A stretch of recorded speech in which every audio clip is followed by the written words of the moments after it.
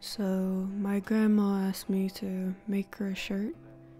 I decided I would record the process for you all to watch. Took us a few days to decide on a design. She wanted a skull with chains, so I did my best to make something she'll enjoy wearing. I recorded quite a long clip of me sketching out these, but you know, my first video over 3 minutes, I'm just gonna look at it as an achievement. I really do love the other designs that I made on this page, and I thought that maybe I would use this lovely grandma's head in a jar as a different drawing, so we'll see what I do with that. Really, the overall theme for this was just a shirt for spooky month.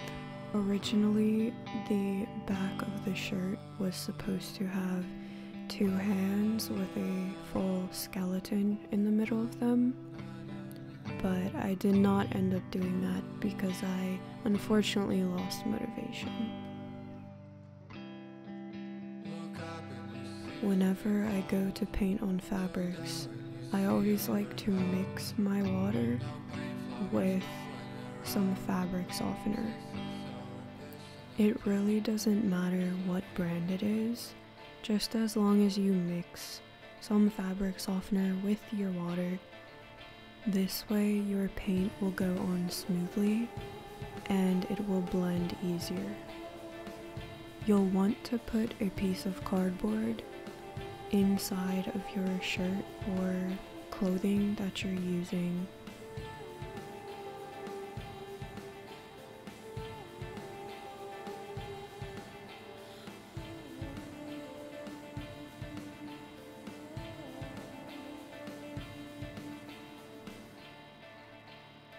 The paints that I used here were white and black in Speedball fabric paint.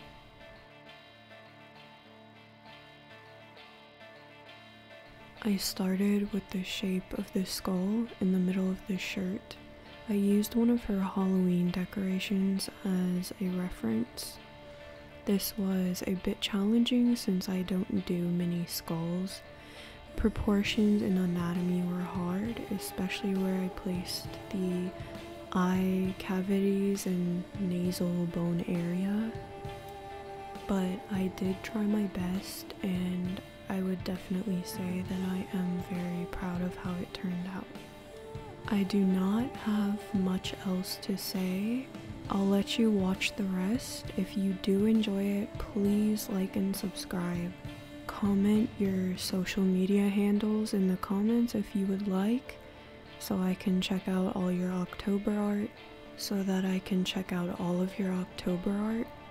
And again, thank you and have an amazing spooky month.